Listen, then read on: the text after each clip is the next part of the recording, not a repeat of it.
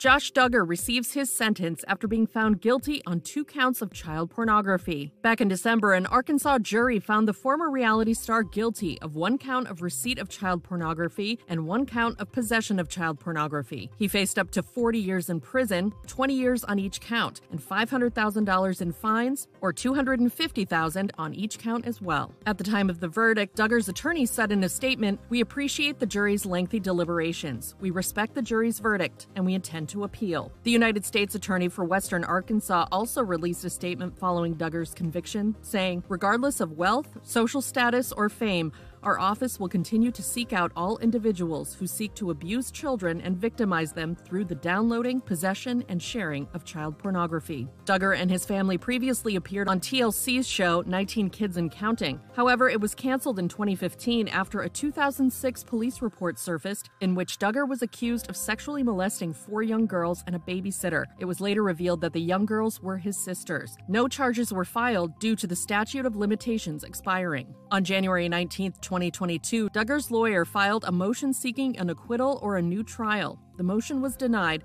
and Josh subsequently received his sentence. During the trial, prosecutors accused Josh of using the internet to download child sexual abuse material in May of 2019. Josh was arrested in late April 2021. He was released on bail days later and pleaded not guilty to both criminal charges in the following month.